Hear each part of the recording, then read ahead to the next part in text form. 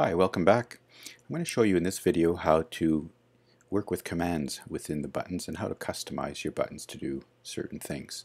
In previous videos you've learned actually how to add a button or a fader, for example, to the canvas. But in this one I'm going to open up, let's say I will open up one that I've built here that's compatible with what you currently see on the NDI window, what I've got running on vMix. Tutorial. So I have a variety of different buttons and faders and things here. So we'll use this as an example to show you what you would put within a button. So let's start with something simple here. So if we go to the Edit menu, we can see here when you click on a button, it will give you the information of that particular button. So let's, for instance, take a cut button. Simple command was cut. The input 0, which means it will cut directly from the preview input to the output window, so that will cut direct. Not cut direct from an input, but cut from the preview and toggle the two. If we look at one of these, for instance, this button here for the program, you can see that was just a standard clear button and basically a cut direct. So when you cut direct, it would put it on the output of your vMix. And the same applies to all these other buttons on the program bus. Let's have a look at something like a title preview. Let's look at the overlay one. What's in that button here, title preview. So in that one, you would preview overlay 1 and choose your input, which was called title 0, classic blue. That was just one of the presets in vMix. And I changed the tally color to red. So let's see what happens now when we title preview. It should preview the title on your preview input. If I go title, so we can just get rid of it now if we want. That's a good way of previewing. Make sure you've got the right titles up. And the second one would be putting it on the air. You can actually go from one to the other. So if it wasn't preview and you want it to go to on the air, just click the other button and it'll go on air.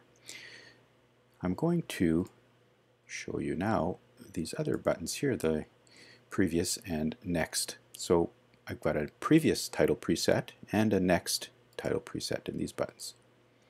So what happens here is when I go next, you will notice that the information on that title will change. So that's person number 2, person number 3, etc. So those were already within the title preset. So you can toggle through them quite easily like that if you just make yourself a button to do that. So let's say now I was on the PowerPoint. I'll put the PowerPoint on the output and I'll get rid of the title. So PowerPoint, I've got that on a separate little block here, a little control. I can go next as well. Now what would that command be? That would be next item on this input, and it would go to the next item, and this one would be previous item. So you can see if you go next item, it'll fade over to the next item in the PowerPoint.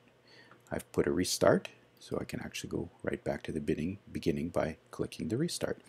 Now these are icon buttons, so you can put those icons that are provided with the panel builder within it. You can use those icons or put your own custom icons, such as I've done up here with the panel builder, and I've just used it as a little background here, not even a label basically here. I'll show you now how you can actually work with, or show you now how to work with sliders or faders. So if you choose a fader here, you get different information. You notice there's other things down here that are not relevant. So set volume of, I've got music number 1, this one here is music number 2. Okay, and if we look at the icons below it, would be play pause, music number 1, and audio, which turns the audio on, music number 1. This one here would be set master volume, and this would be turning master audio on and off.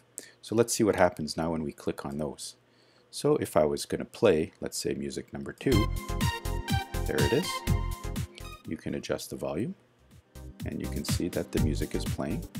I can leave the music play, so I'll leave it play, but I'll just turn off that channel, basically turning the audio off the channel. You can see it went blue because it's muted. So the icons here, or the buttons, will actually reflect the status of that channel as well. So when it's muted, it just goes clear. When the channel is on, you see it went green. So that's a feature for dealing with audio. So let's put it back on. We can adjust levels, you can adjust master levels, and you can basically add another. This is a different one here. So you could use this. I just had music tracks, music inputs set up, so that just shows you that. But you could be taking audio from other sources like cameras and such.